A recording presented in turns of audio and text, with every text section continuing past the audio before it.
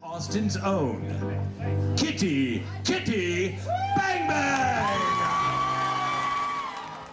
Venus Velvet, she is the south of the border gal, of course, and it is rumored that she used to do some really bad work in Mexico.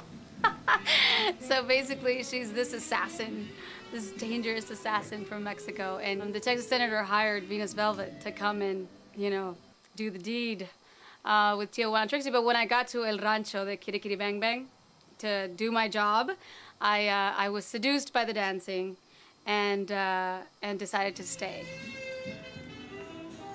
I'm an accidental East Austinite, and I'm so happy about it because it literally was the story of I drove up from Brownsville, you know, $400 in my pocket. I got off on Old Torf and went to the east side instead of to the west side.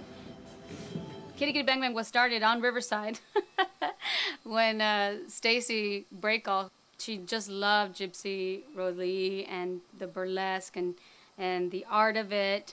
And at the time, the revival was starting, but it wasn't here in Austin. This is for you and your womanhood. Use it as you may.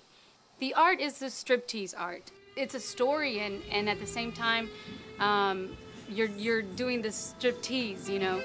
And never forget the comedy in it. You sort of, burlesque, burla is a Latin word when you make fun of things. When you're able to make fun of yourself, when you're able to make fun of sex can be funny, you know, sexuality can be hilarious. I grew up poor. I grew up in the poorest part of Brownsville, Texas. It's a place called Cameron Park. College was a very proud moment for me. I was the first for both of my families. After I graduated, my uncle, who was so, he saw that and he said, you know what, I'm gonna get my degree. And he already had his kids, and it was very tough for him, but I inspired him to do that, and you know, that for me was amazing.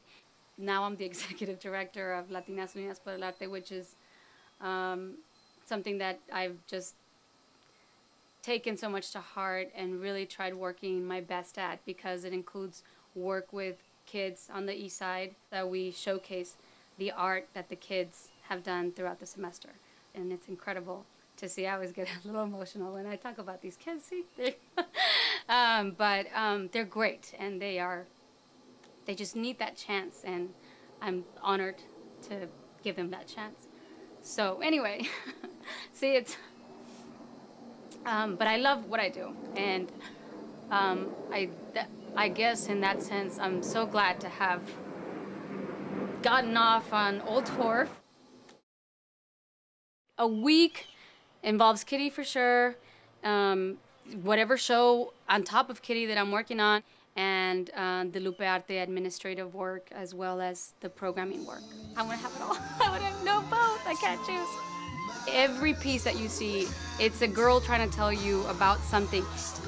There was a 70-year-old woman in the crowd, and at the end of the show, she came up to us and she said, girls, I'm gonna go home and strip for my husband. That, in essence, is what our motto is. You know, you're a woman, and have fun with it.